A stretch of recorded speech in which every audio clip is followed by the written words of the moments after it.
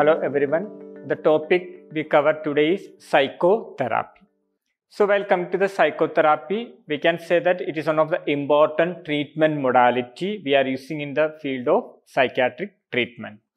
Or we can say collectively, all the psychological therapy, they are calling it psychotherapy, but still it is having some important techniques which is related to the psychotherapy.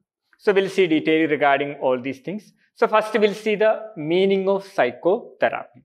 So what is a psychotherapy? So we can, in a simpler way, we can say that the psychotherapy is nothing but it is the treatment of emotional problems by using certain psychological means, or by psychologically we are changing the behavior of the person. That is termed as a psychotherapy.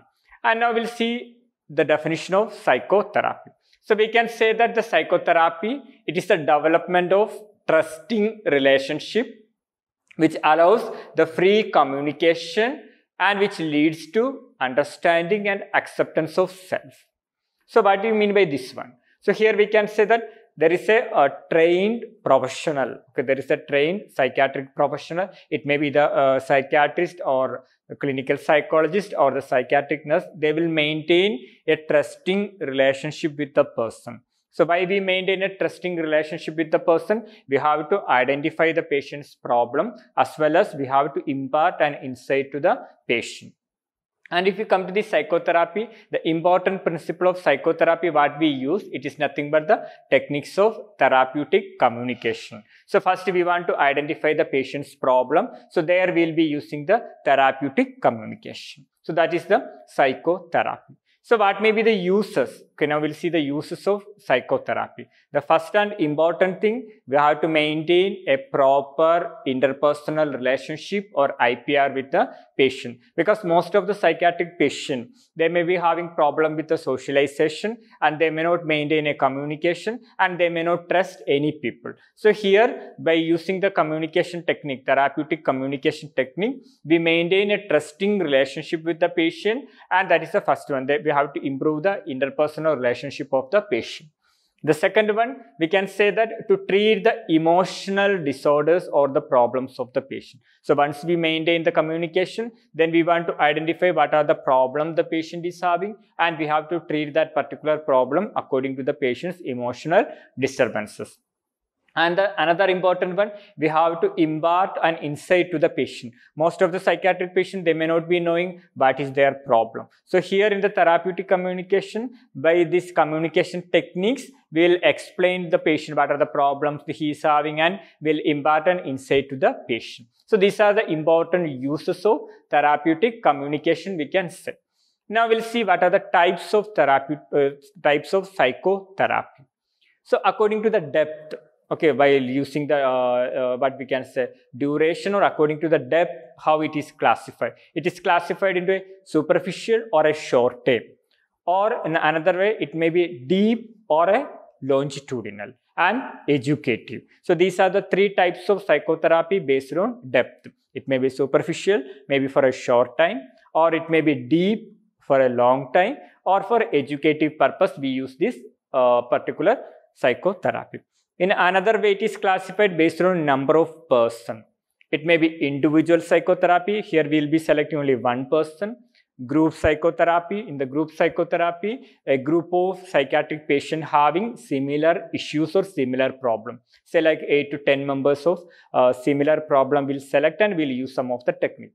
And sometimes for the entire family, we call it as a family therapy. And based on the purpose, again it is classified into, it may be supportive psychotherapy, re-educative psychotherapy, or it may be a reconstructive type of psychotherapy. And these are the various types. Now we'll see the indication. What are the conditions we can use this psychotherapy? So like almost all the neurotic condition except hysteria, you can use this one. Then if the patient is having a chronic psychotic conditions, then some of the personality disorder, then certain childhood disorders, we can go for such type of psychotherapy techniques. These are the indications. Now we'll see certain techniques. Okay, what are the techniques of psychotherapy? Here we are using different techniques for psychotherapy. So we'll start with a ventilation. So what is a ventilation? It is nothing but expression of patient's feeling, or we can say that release of bottled up emotion. So here what happens, the patient, most of the psychiatric problem, the basic reason is stress, or the patient is not relieving his stress. So all the emotional disturbances he may not be expressing to other people. So here in the ventilation, the main technique what we use, we will be helping the patient to release his feelings, ventilation.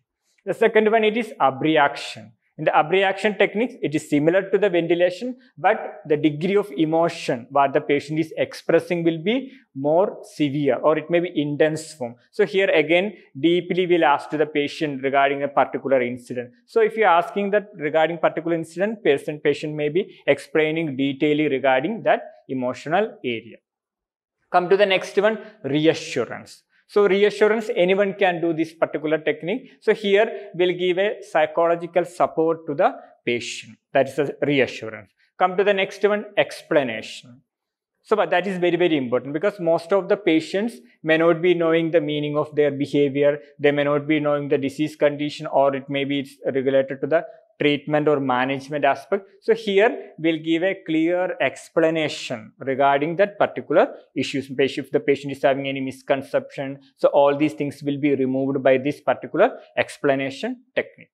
Next one, suggestion. In the suggestion, we'll give certain positive statements to the patient. Okay, if you have any issues, don't worry. So everyone are there to help you. Like that, we'll give a certain positive statements to the patient to relieve his anxiety or tension. Next one, it's a persuasion. Persuasion is nothing but repeatedly the professional or the psychiatric professional will be using certain methods to change the patient's behavior, or will use certain alternative methods to relieve his tension. That is comes under the persuasion. Next one, reinforcement. So in the reinforcement, we'll give any reinforcement or a rewards to the patient. The reward in the sense it may be a material form or it may be a verbal form. Suppose if the patient is doing any adaptive type of behavior, we'll give certain reward or positives. Okay, you did a very good job. Like that, we'll give a verbal statement. So that comes under the reinforcement. Here the person will be getting a confidence and he will try to improve his adaptive behavior. Come to the next one, recreation. So that is very important, that even as a normal people also can go for recreation to reduce the emotional area or feelings. So here what happens, the leisure time will suggest certain leisure time or will provide certain leisure time activities to the patient. So that is a recreation, so that if they engage in any of the leisure time activity, their tension will be relieved or their anxiety will be relieved. Come to the next one, work as a therapy. So here we'll provide certain simple job, vocational training to the patient so that we can divert the patient's mind. Come to the next one, relaxation. That is very, very important, and even normal person can also follow this relaxation. So here the patient's anxiety will be relieved by certain relaxation technique. It may be like yoga or deep breathing exercises. Anything can be trained to the patient in the relaxation. So these are the various techniques of psychotherapy what we follow. And we have certain unwanted effect of the psychotherapy. In the unwanted effect, what happens, the patient may be so much depend on this what we can say psychotherapy, and unplanned or if it ineffective psychotherapy, it will waste the time and material. Okay, these are the unwanted effect of psychotherapy, we can say. So now we have seen what is psychotherapy, what are the types of psychotherapy and the techniques of psychotherapy in detail.